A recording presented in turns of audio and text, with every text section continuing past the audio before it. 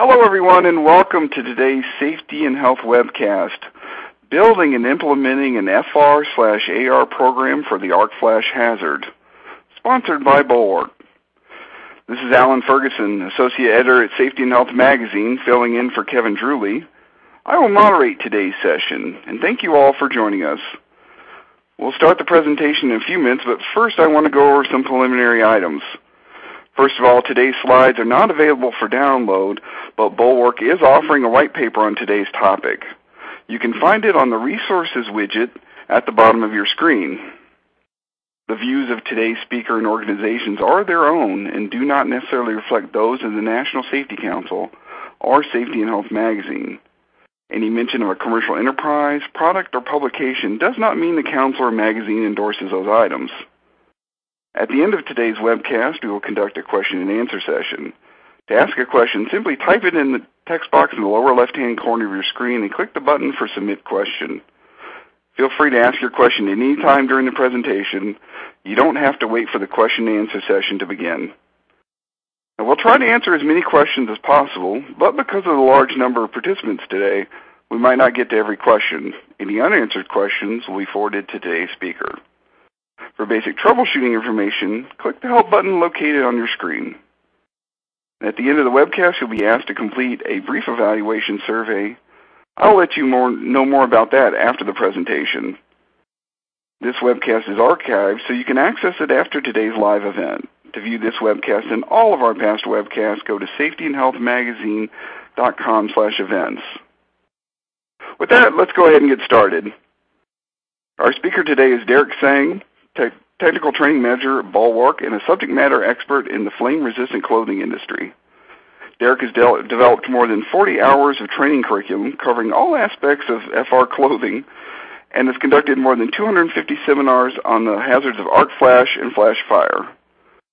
Derek, whenever you're ready, go ahead and take it away. Well, thank you very much for that kind introduction, Alan, and good morning and or good afternoon to everyone who's attending today. I just want to say thank you for taking your time to learn a little bit more about flame-resistant and arc-rated clothing, specifically for the arc flash hazard. So let's get started. So just to really let's introduce and kind of take a quick look at what and why we're having our conversation today and really what we're looking to protect against. I'm going to just take a second here. For some reason, my screen is all pixelated, so just bear with me here a second and let's see if I can try and refresh this and get us back to where I can see my slides.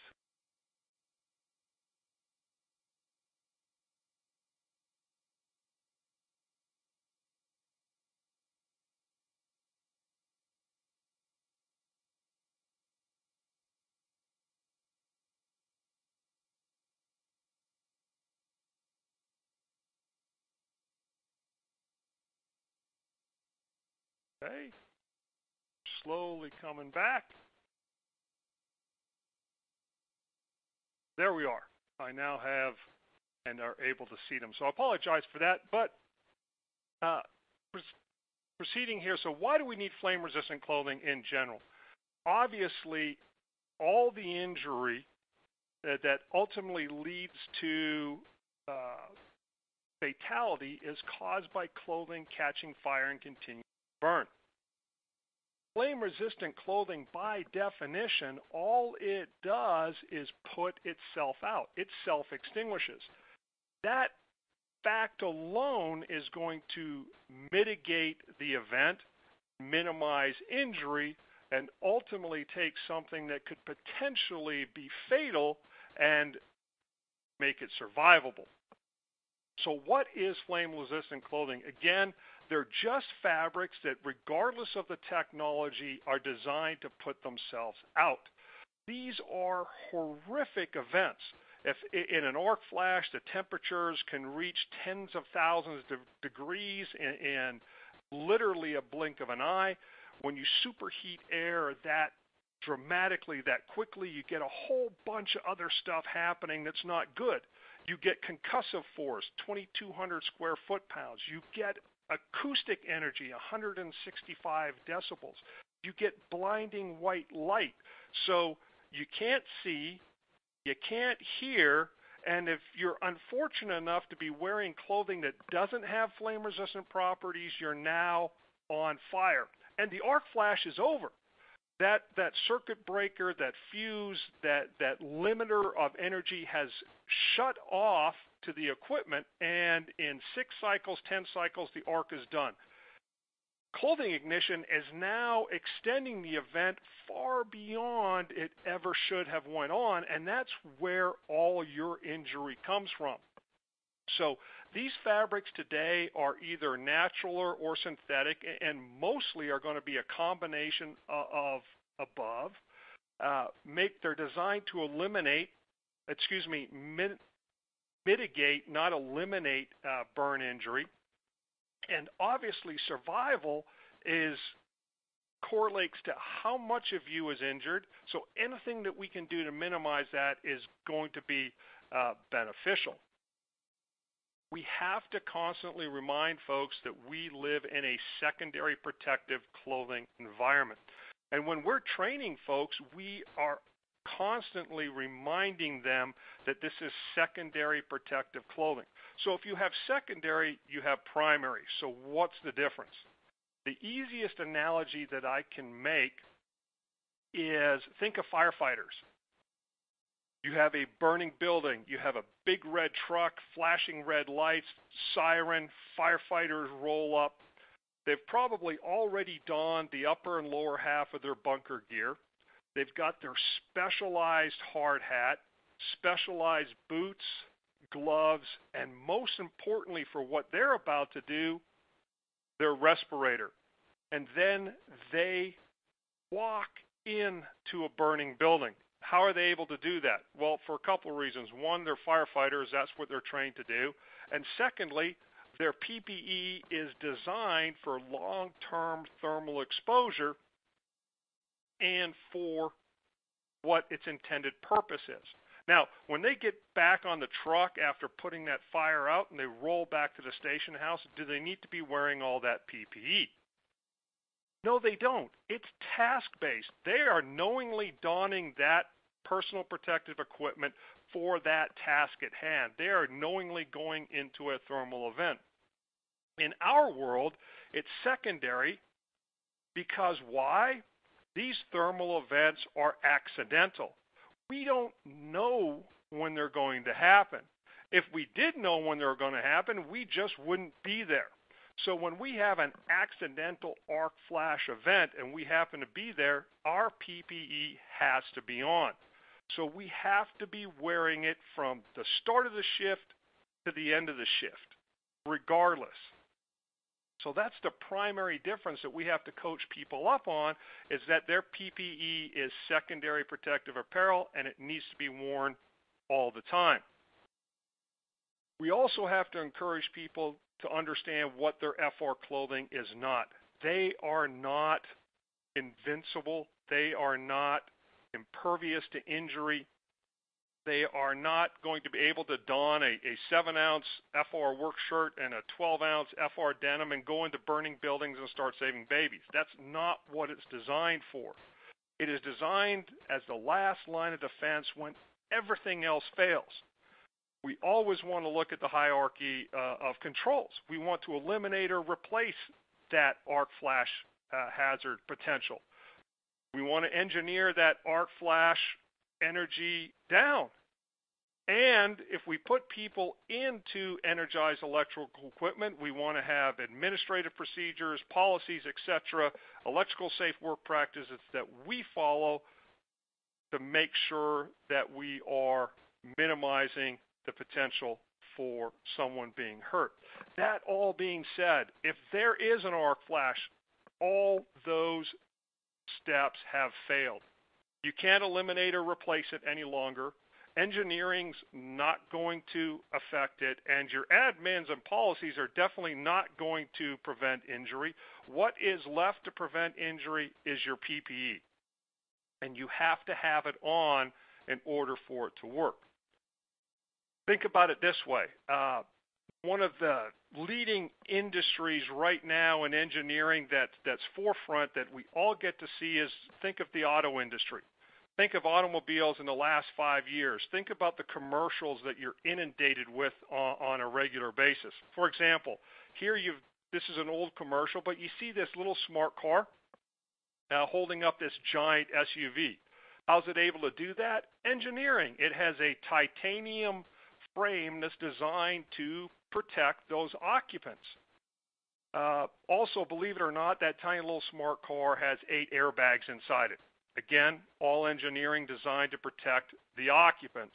Cars today have side view mirrors that will notify you if there's something in your blind spot. Some of them even have technology and engineering to where it will not resist you trying to change lanes if there's something in your blind spot. That's all engineering.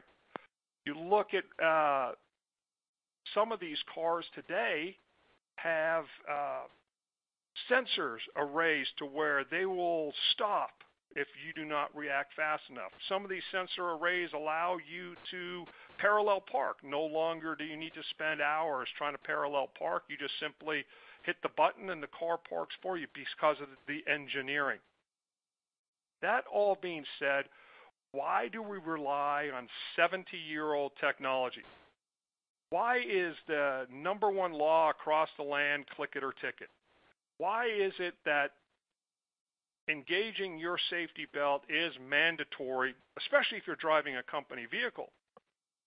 You would think that it would be obsolete by now, but it's not. And why isn't it? It's a proven, life-saving piece of equipment.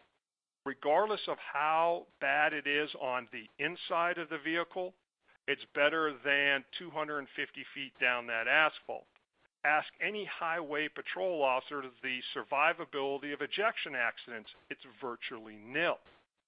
So the same mindset when it comes to our clothing as PPE, it's our last line of defense. It's our safety belt. When all that engineering around us has failed and we are in that arc flash, the clothing on our back is extremely important.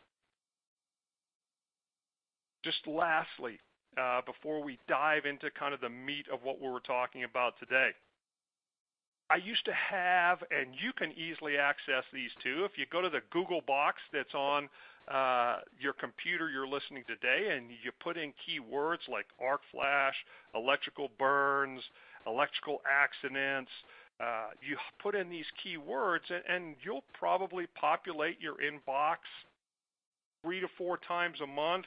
Half of those will be arc flash incidents. The other half will be shock incidents. But you can easily, over the course of a short period of time, have a catalog of relevant articles talking to the hazard as it is today. That being said, I used to share tons of articles. I don't anymore, but I still share this one article, and here's why. This is 2004. If anybody can go back to 2000, what happened in 2000? NFPA 70E came out and said you have to have, at that time, that the terminology was flame-resistant clothing, outermost layer to protect equal to or greater than the incident energy of the equipment for the first time. So that's in 2000. So here we are in 2004, 4 years later. We have an electrician working on HVAC equipment in a school in a suburb of Chicago. That's not the important piece. The next paragraph is the important piece. The Cook County Medical Examiner. Ladies and gentlemen, you never want the medical examiner talking about you. That's the coroner. In order to gain entry into his office, you are a fatality. The coroner said there was a spark, coroner speak for arc flash, that ignited this electrician's clothing, and he succumbed to those injuries in the hospital. So he succumbed to those burn injuries that were induced by his clothing catching fire. Notice it wasn't the arc flash. The arc flash was just the ignition point for the fuel to catch fire. For lack of a $60 shirt and an $80 pair of pants, you have an electrical worker who has become a statistic. And the sad thing is it never needed to happen. If he was wearing arc-rated clothing, clothing with flame-resistant properties, clothing that put themselves out, he would not be a fatality. Would he have been hurt? Possibly. We don't know to what extent, but he definitely would not have been a fatality. So, where are the regulations and the standards today? Well, from the utility side, we have seen the regulations finally catching up to where we knew, the standards knew we needed to be years earlier. So in 2014, everybody was made aware, 1910-269 came out in the final ruling, the regulation, now it's law, you have to have arc-rated clothing equal to a reasonable estimate of the incident energy that your employees can be up against. So that was a big motivator there. It was long overdue. Obviously, for years we knew that clothing could ignite in arc flashes. We knew there was a solution in flame-resistant arc-rated clothing. And finally, we have the law catching up. And in fact, when this was put into OMB, the Office of Management Budget, the financial part of it is, and the people part of it is the determination was 20 lives a year would be saved by this law, and up to 118 serious injuries. And all the dollars and cents in and around that, it was tens and tens of millions of dollars would be saved by implementing this into our electric utilities. So what changed? Well, a couple things. If you had estimated your incident energies and you had determined that the large majority of your equipment was under 8 calories and you were already in an arc-rated clothing program, more than likely you had defaulted to the 70E terminology, which was Cat 2, which was 8 calories or better of protection. So you're probably wearing 8 calories or more already, and you wouldn't have to change a whole lot. If you were, for example, in a utility that had only flame-resistant shirts and they were allowed to wear non-FR heavyweight denim jeans, you would probably have to change that lower half. The other scenario is you do your estimate of your electrical equipment and you find out you've got some equipment that is greater than what your current clothing specification is. If you're at 8 calories, you might find that you have some equipment that's at 10, 15, 20. So what do you do in those cases? Well, you really have a couple of options. One, get further away.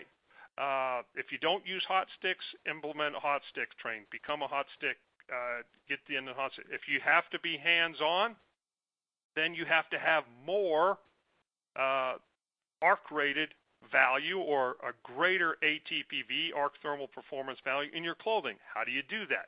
That's where layering can come in and provide some additional advantages. So when arc flashes happen, this just happens to be a picture of an arc flash incident that took place back in early 2000s. We had a meter arc here.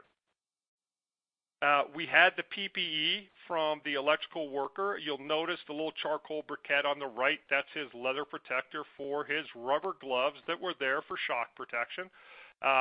You see his safety glasses, and you'll also notice the charring on his arc-rated flame-resistant shirt here.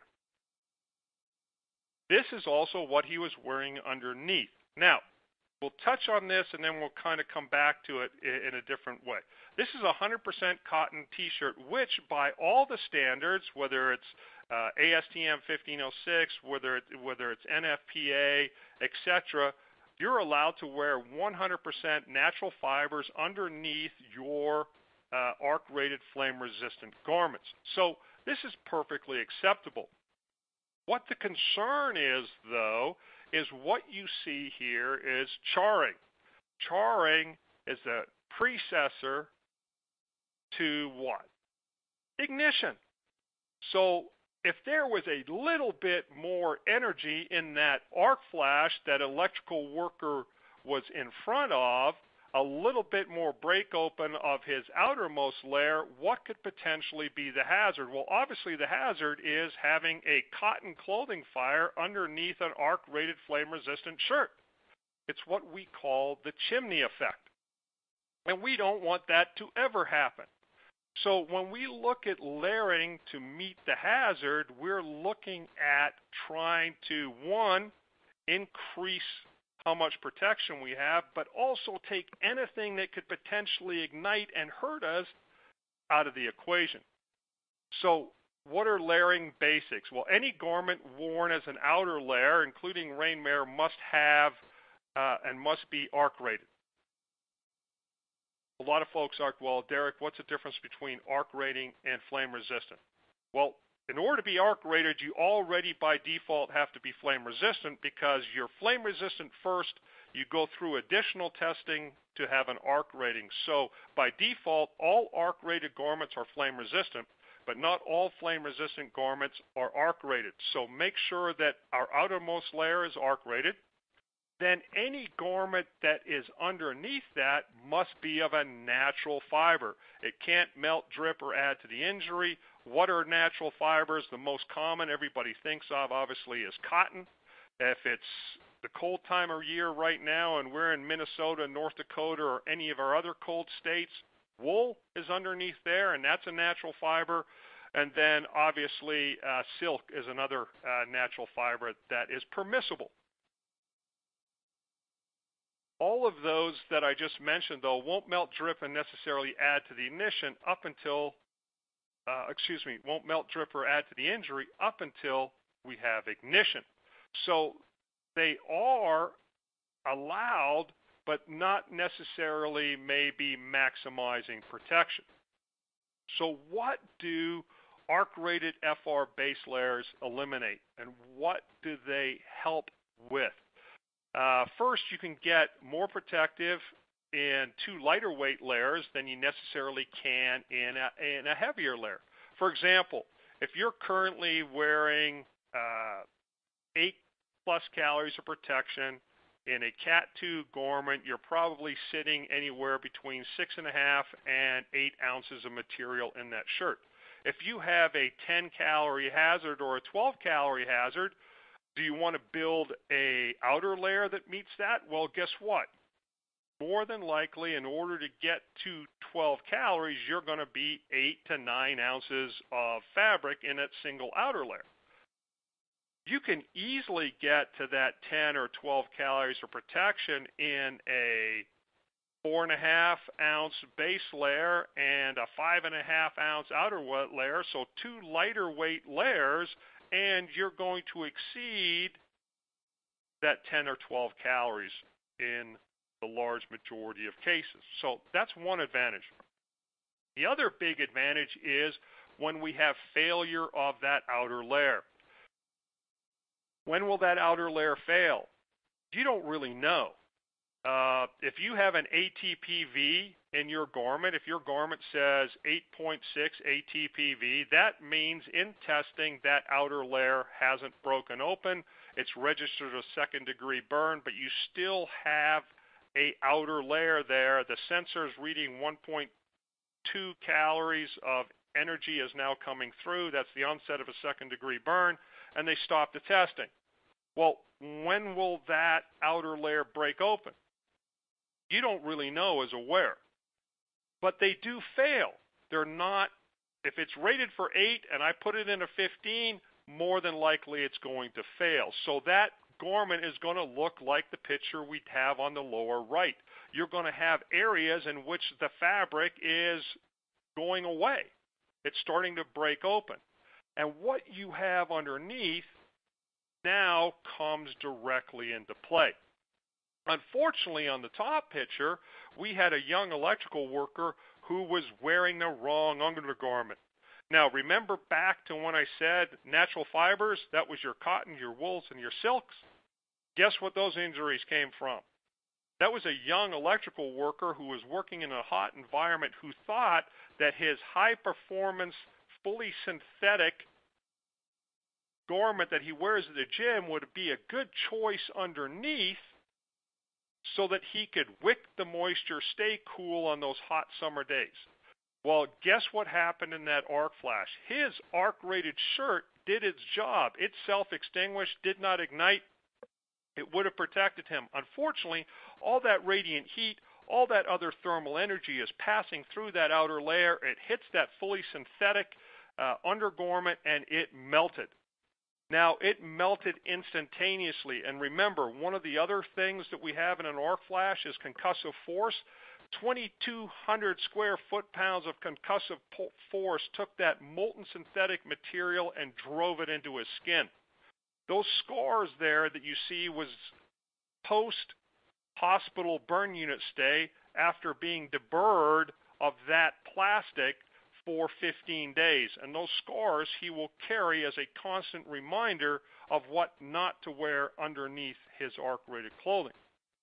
The other things FR arc-rated base layers allow you to do is it eliminates the underwear police. I know you're chuckling, but bear with me here a second. If you're a safety director and you're passing your crew and you see those white triangles underneath their button-down arc-rated shirt, and you're looking at all those white triangles and you're going, my guys are all wearing 100% cotton, we're good. Is it 100% cotton? Can you get white T-shirts, undergarments that are 50-50, 80-20, 65-35? Sure you can. So can you guarantee that no matter how much training you've given your guys that they all have 100% cotton base layers? You can't. And it's really, really difficult to police. So layering with arc-rated garments sure helps there. So do's and don'ts. Regardless of the hazard, arc flasher and flash flyer, when discussing undergarments, only natural fibers. That's kind of phase one. That's like a good, better, best mentality. If you're layering non-melting flammable garments, it's permitted to be worn under your arc-rated garment for added protection. However, if it's non-FR, you don't get any benefit as far as increasing the arc rating. The only way to determine what your increased arc rating is two things. One, you have to have an arc-rated FR base layer underneath an arc-rated FR shirt. And then you have to test that system as worn. So you have to take it to an independent third party and have them test your configuration so that you know what that system is. Our standards, in fact, ASTM 1506, which is kind of the overarching standard for arc flash, recognizes that in many cases additional layers are going to be optimal. If you are doing and working with high currents, if you're close to the energized equipment, then potential calculations, you are going to want to have additional layers of protection.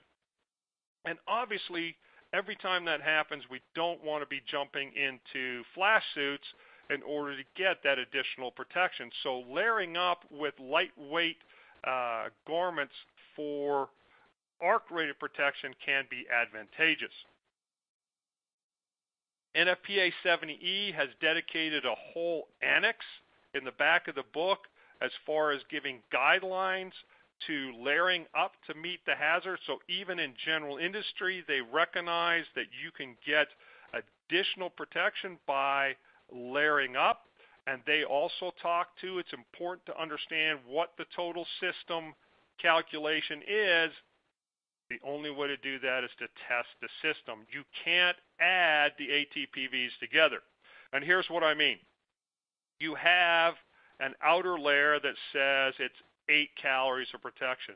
You have a base layer that says it's 5 calories of protection.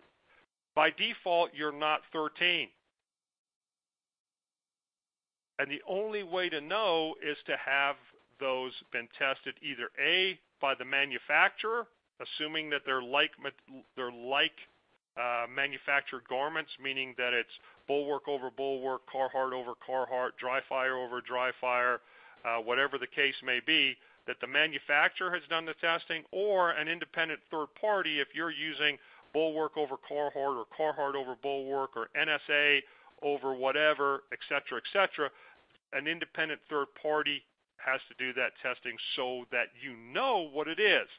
It's not as simple as adding them together, and in fact, it's not allowed to add them together to even have a baseline. Dr. Thomas Neal in the final ruling talks directly to that. The only sure way to obtain a rating for layered clothing system is to measure the arc rating for the system. You have to test it as it is to be worn in order to know. So what arc-rated base layers is correct for you? They make them in short sleeve. They make them in long sleeve. What are we looking at? Well, obviously, if we're looking at gaining the benefit of a arc-rated system, can we have a short sleeve?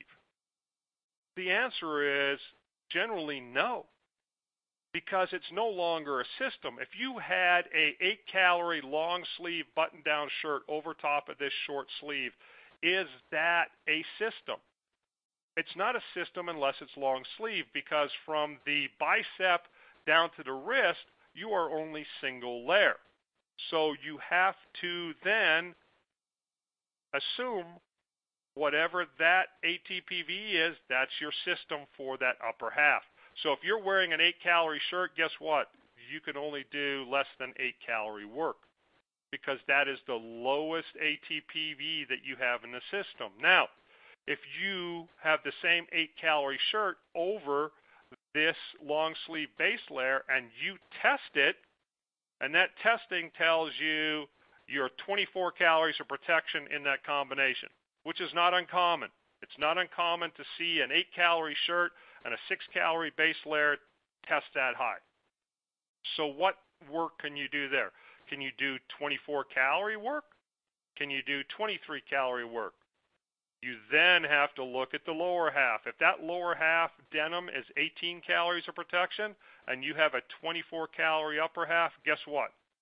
You have to do 18 cal or less work, because the lowest ATPV in that system is now from the waist down. And obviously we're assuming that we have the appropriate headgear, head protection, eye protection, and everything that way also. Bulwark, and again, not to be commercial, but just to give you an idea, and other top manufacturers have very, very similar information. On our website, we actually have a calculator. If you know what your Bulwark outer layer is and you know what your Bulwark base layer is, you can plug it into the calculator and it will spit out what the combined ATPV is. For example, this shirt, this base layer has a combined ATPV of 24. And guess what? We had a 6.3 outer layer, a 6.4 base layer, and now we have a 24 calorie from the waist up. Remember, we have to protect obviously what the lower half is. We need to know what that number is. And then obviously if we're in front of incident energies, we may have to have the appropriate headgear on. But over 150 combinations we have on our website. And like I said, the other top manufacturers primarily have their combinations also. So how do we have to train our people on this stuff? When we select the proper arc-rated FR garment, that's just the first step. Training is required on all PPE, and in fact, 1910-132 speaks specifically to PPE. And guess what? Shirts, pants, coveralls, your arc flash suits, your hard hats, your face shields, your balaclavas, all that falls into 1910-132. We have to train you on how to properly don and doff. That's our fancy way of putting it on, taking it off. Adjust it properly. Make sure that it's not too loose. Make sure it's not too tight. All those things are part of it. We have to talk to what the limitations of our PPE are. Remember, it's not so much what you can do. The biggest caveat is just because you're wearing this stuff, what you can't do. And then all your employees have to demonstrate that they understand. We have to document it, record it, and do all those things. So just real quickly, as we're getting into this, some do's and don'ts. Believe it or not, whether we're electric utilities, whether we're general industry 70E, this is how y'all are supposed to look. Sleeves rolled down, shirt buttoned up, and yes, your shirt tucked in. And yes, all the regulations and standards talk to, that is how to properly interface with your PPE. 1506 uses the term interface. 70E actually walks you through and tells you to tuck your shirt in order to properly have the system implemented. When I walk around and I do my site visits, unfortunately, I see a lot of these. This is how PPE is used in the field. Now, I'll hear the comment, Derek, I'm working de-energized. Derek, I'm on my break. Derek, we're sitting at the truck, no one's even working, we're doing our tailgate, and we're figuring out. What's the concern? The concern is you get distracted and you forget. And you go into energized equipment unbuttoned, untucked, or sleeves rolled up, or any combination thereof wherewith. And that can be unfortunate if there happens to be an arc flash at that particular time. Deploy your PPE correctly. Other things to think about that we make this huge investment in arc-rated flame-resistant clothing, and there's little nuances that can cost us dearly, and in many cases may nullify all the investment that you've made. Things to be aware of. What we put on our head is important. Make sure that if you're wearing beanies, make sure if you're wearing skull caps, make sure if you're wearing bandanas, that those things all have flame-resistant properties. They're at least made of similar fabrics that will self-extinguish, will not melt, drip, and add to the injury. So be very, very cautious of what goes on our head. The other thing is when we invest in this brown duck jacket, which if you are familiar with purchasing arc-rated flame-resistant garments, that's not an inexpensive coat by any means.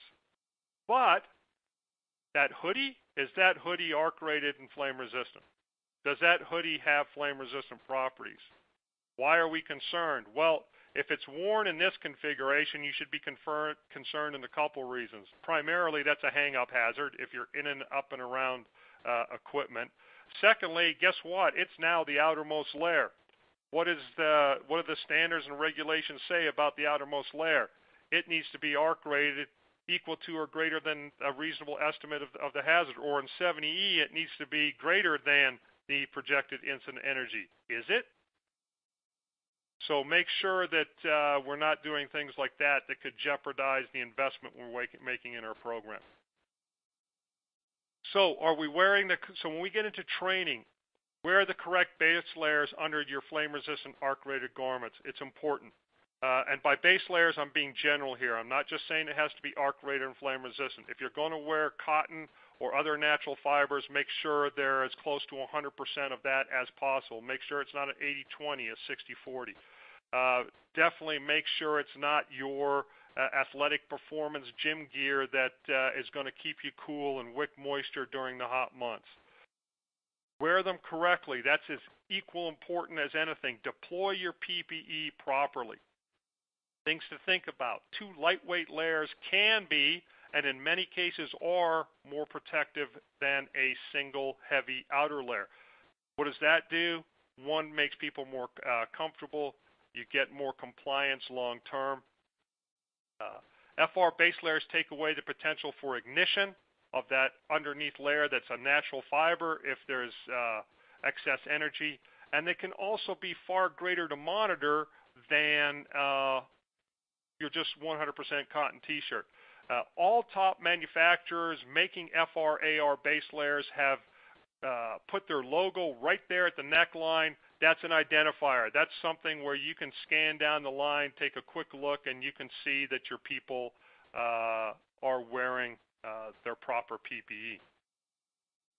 Care and maintenance is essential to your PPE's performance, so once you've selected it, once you have trained people on how to properly use it in the field, now you need to train them up on how to properly care and maintain it. The good thing is all the manufacturers, all the compliant manufacturers are providing all that information on the tags. Yes, you see a lot of tags on your flame-resistant arc-rated clothing. Why? The standards require that when we manufacture these, we communicate a ton of information to you, and some of that, part of that information is how to care and maintain it.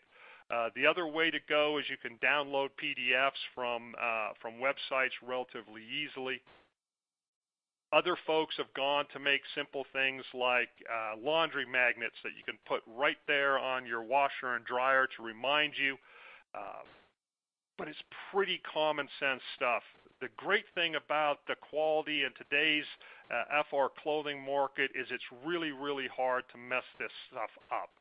A couple things you got to remember, and I'm sure if you're wearing this stuff you've heard, no chlorine bleach. That makes a lot of sense. Obviously, we don't want to add something that's going to weaken the fibers over time into the process. The sneaky one nowadays is avoid peroxides. Where do I find peroxide? Anything that says OxyClean on it. Stay away from those. Good, just regular, straight liquid detergent is going to help you out. Fabric softeners, again, we're talking about over time, accumulation. Many fabric softeners, both in the dryer sheets and the liquid format, are petroleum-based. That accumulation could, over time, hinder the performance of your FR when you need it. So if you happen to wash it in fabric softener, dry it in fabric softener, just take it out and rewash it. You haven't deterred the FR performance forever, so just rewash it. Other simple things to do is like turn your garments inside out for color retention. That's helpful there. Don't wash them on the hottest temperatures. Don't dry them on the hottest temperatures. Again, just good, simple care and maintenance stuff there. It's not super complicated. The one question we do get, though, that a lot of people want to know, obviously, is if a garment is stained, are the FR properties compromised? Here's the answer. If it's stained and you launder it, and it does not smell of accelerant, meaning that staining was caused by oils, greases, other petrochemical agents, and you launder it, and you give it a quick sniff test, and that sniff test says, hey, no fuel present, the staining, your FR properties are fine. You just have a stained garment. So both these pictures, if they are going back into the field after being laundered and there is no fuel odor, the FR properties are fine. Now, if you take a look at the garment on the top, and that's during the workday, and that's secondary accelerant, I probably want to do two things. Get him out of harm's way, and secondly, if possible, change out of that shirt. That is a lot of fuel on that shirt, and those FR properties that don't have fuel on them will work. The ones that have fuel on them, that fuel is going to ignite and burn until the fuel's gone. And your FR properties will not come into play in those areas. That's what we call, well, in that case, it would be a hot spot. That would be an extremely large hot spot. More than likely during the workday, you're going to look something like this. Those are oils, greases, secondary accelerants. That will create a hot spot. Typically, if you had an arc flash incident, you could potentially see those ignite, and then you've got the padding thing that typically you see people do as that fuel is used up. Fuel will always be used up if it's ignited. Now, it may or may not ignite because there may not be enough fuel there, but during the workday, the lower one, you're probably going to continue to work on and do what you need to do. Again, if you launder those, and they smell like fuel, they are fuel, continue laundering until the fuel odor is gone. If you cannot get rid of the fuel odor, you need to retire that garment. If it smells like fuel, it is fuel. Repairing and replacing. Rule of thumb, a nickel and 3 inches. If the hole is a nickel or smaller, you can sew it up. If the rip is 3 inches or less, you can probably sew it up. The caveat is you have to have Aramid or Nomex thread in order to do that sewing. If you're going to patch, you have to patch with like materials. That means you have to use an old garment as your source for like materials. You cut a piece out, you sew it up with your Aramid thread, and you go back into the field. I have a couple of thoughts on that, but let's get through this one here. Those elbows, that's unrepairable. That's retire that garment, get a new one. The one in the middle where you see the rip on the thigh there, that's greater than 3 inches. It's not going to be easily repaired. Again, retire that garment. Lower left on that pant leg, that is far greater than 3 inches, but it's on a seam. Can you make the decision to possibly sew that up with Aramid thread and be okay with that? I guess you could. Wouldn't recommend it. Now, on the shoulder here, again, we're on the seam. Is that 3 inches or less? You can probably make that repair. Here's what I want you to start thinking about, though. Start thinking about your PPE like you think about other PPE. If you have a small crack in your hard hat, are you going to replace it? Yes, you are. If you have a small crack in your safety glasses, are you going to repair them? Yes, you are. Even bigger picture, if you climb, if you go to height and you have a fall harness, would you repair your frays? If you had a cut, as long as that cut's less than an inch, I'm only 180 pounds, it's rated to 300 pounds, I'll be okay. No, you wouldn't climb and rely on your last line of defense if you fall on a fall harness that's either frayed or has tears in it or is ripped, or worst case scenario yet, you repaired. You don't do that. Start thinking about your clothing, especially when it comes to arc flash protection and flash fire protection the same way. Inspect it daily. Check for holes, rips, tears, etc. Lay them on the bed. Go through your rip tear inspection, just like you do on your gloves every day.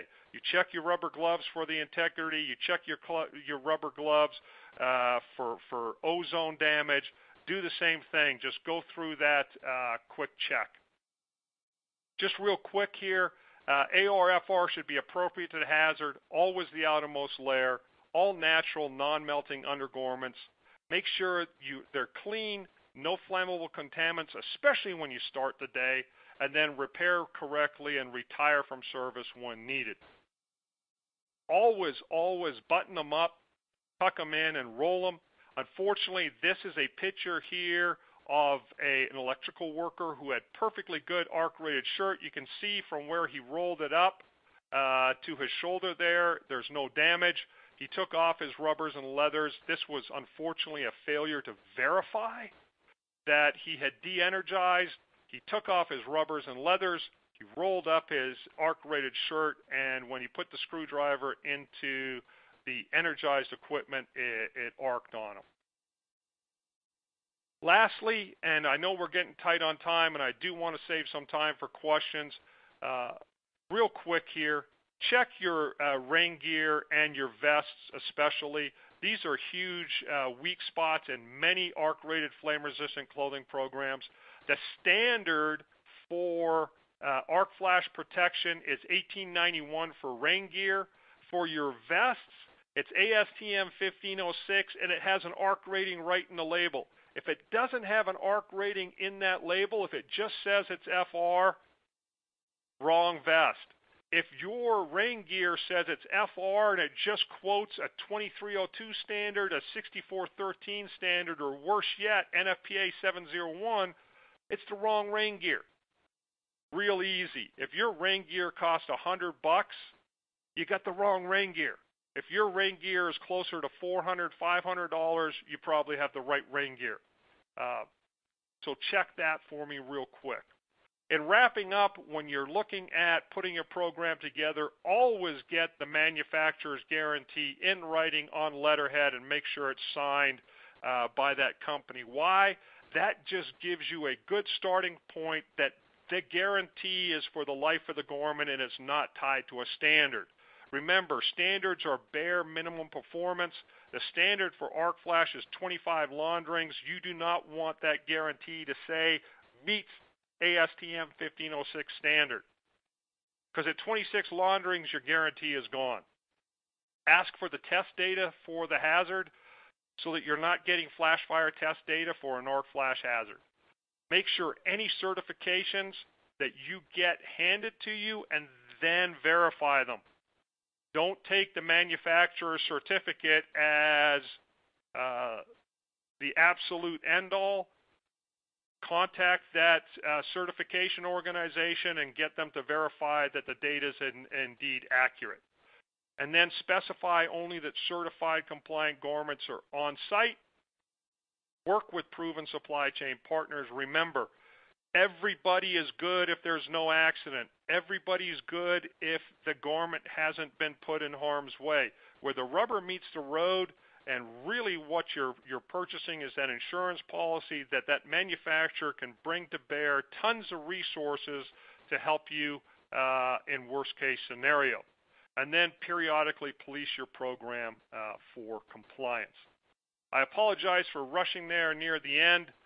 That is my email. If anybody wants to get a hold of me, we'll turn it over for Q&A. And as Alan said earlier, if we don't get to your question today, I get a copy of all the questions, and I am absolutely diligent about getting everybody answers to the questions that are asked. So with that, I hand it back to Alan and Isadora. Thank you. Great job as always, Derek. Thank you once again for your excellent insights and expertise. Before we start the Q&A, I want to remind everyone of the evaluation survey we're asking you to complete. The survey should be appearing on your screen. Your input is important because it will help us improve future webcasts. If you do not see the evaluation survey on your screen, please turn off your pop-up blocker. You may also access the survey by clicking the survey button near the lower right part of your screen. With that, now let's get to some questions.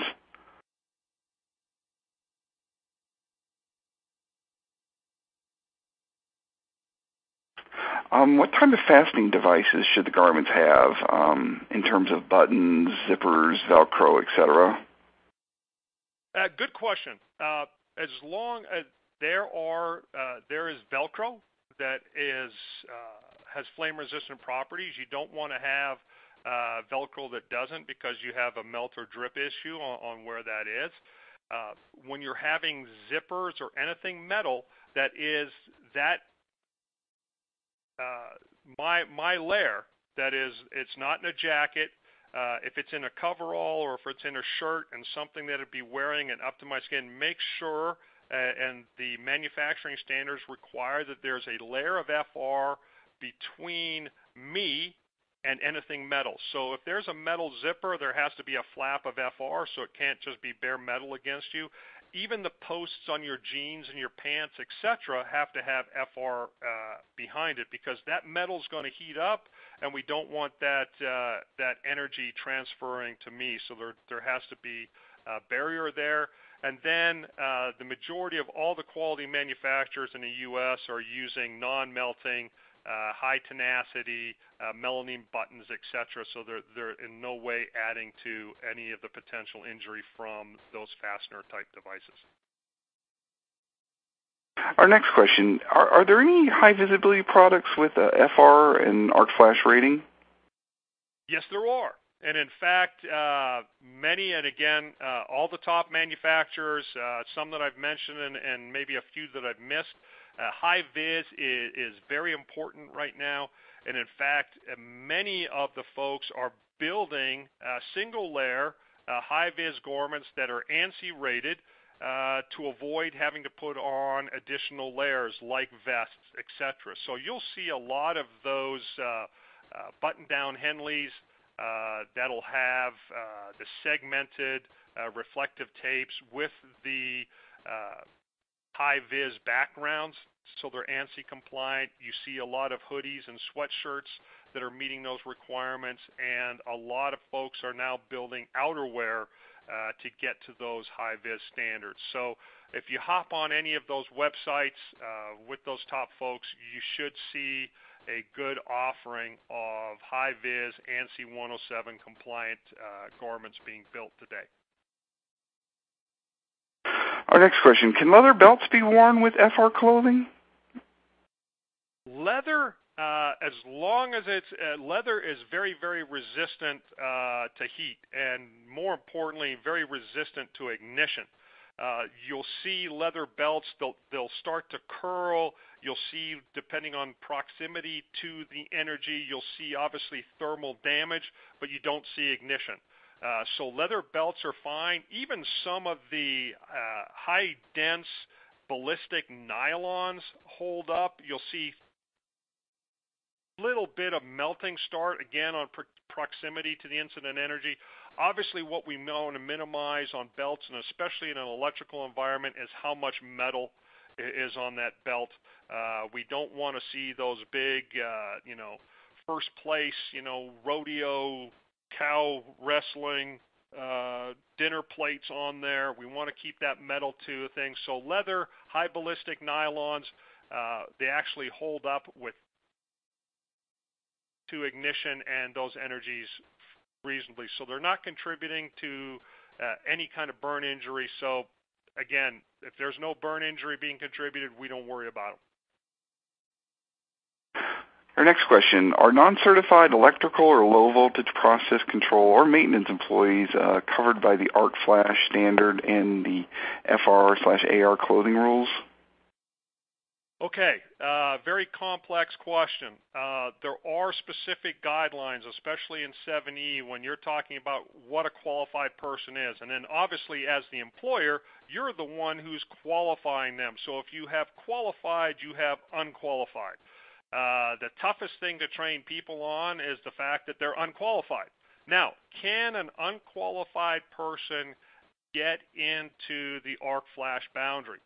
If they are escorted by a qualified person, the answer is yes, because that qualified person may need that unqualified person to hold some tools, do some things for them to where they've given them clear instruction prior to entering there what their role is, but they are in the arc flash boundary. So yes, you would be then having to fulfill all the PPE requirements that a qualified person would have to fulfill. And that includes supervisory personnel also. Our next question, are there any new standards for boots? I'm not a boot guy. There are some, when you get into specific electrical requirements as far as dielectric boots, things like that, primarily for our utility applications, and even in our 70E applications, the large majority of them are leather boots, non-conductive soles, those kind of things. And there is direction in our standards into what those are, and then into some of the higher voltage requirements, there's additional. Unfortunately, that's kind of outside my personal scope. During welding applications, is a FR/AR clothing recommended? So welding is unique. There are, unfortunately, not a lot of guidance in either our regulatory side and into our standards. In fact, they use very, very similar language that 1910-269 did years ago, that whatever you wear can't melt, drip, or add to the injury. Unfortunately, people then think that cotton is a safety upgrade. People then think that wearing cotton in welding environments is okay because it doesn't explicitly say you can't. Cotton is fine because it will not melt, drip, but once it ignites, it's definitely going to add to the injury. Can cotton ignite in a welding environment? Absolutely, cotton can ignite. So by default, I would say that if I was a welder, and specifically if I had a loved one who was going into the welding trade, I would make sure that all their garments had flame-resistant properties to where that task did not cause their garments to ignite. And I think about what you do as a welder. You are myopic. Your single focus is on that bead. Your whole energy, your whole being is making sure that bead is perfect. If you had a big hunk of slag pop off and it falls into a crease in your elbow, or if you're kneeling down into the back of your leg, and that garment ignites, it's only a matter of seconds before you burn through your nerve endings and you no longer feel it. And then you're on fire. We have number of examples of welders being hurt very, very seriously, or worse yet, being fatalities because their garments caught fire and continued to burn. So even though there's nothing that I can reference you to that's hard and fast and says you have to do it, I would, again, make sure that my garments had flame-resistant properties. All right, thank you, everyone. Unfortunately, we have run out of time. I'm sorry we didn't get to everyone's questions, but all of today's unanswered questions will be forwarded to our speaker. Once again, I hope you take the time to fill out the evaluation survey on your screen to give us your feedback. That ends today's Safety and Health Magazine webcast. I'd like to thank Derek Singh, everyone at Bulwark, and all of our listeners. Have a safe day.